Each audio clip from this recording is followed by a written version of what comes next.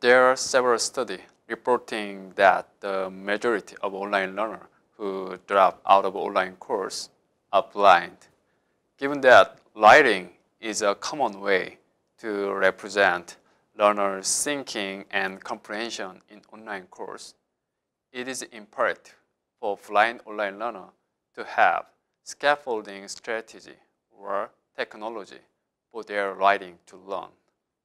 Luckily, our team is in the process of developing a text mining tool support from COIL grant. This tool can automatically convert online learner writings into network graphs to be able to represent the most salient knowledge structure inherent in their writing.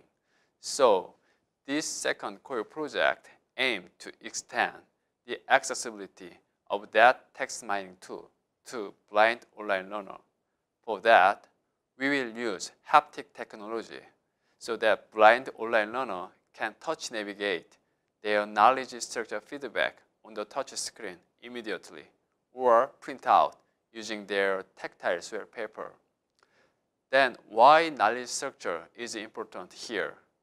We assume that the blind learner will have different knowledge structure compared to sighted learner due to their different cognitive process coupled with their different sensory input.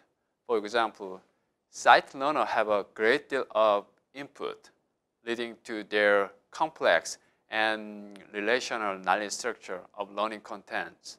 However, blind learners have to form their knowledge structure based only on their screen reader linear audio representation of learning content. And then this sequential linear knowledge structure may limit their academic performance. So, through this project, we expect that we could unravel the knowledge structure difference between blind and sighted learner, and so provide the blind learner with their knowledge structure feedback to indicate their knowledge strengths and weakness compared to their peers or instructor. So if fully implemented online, then our approach could have a wide range of applications across many content areas for blind online learner.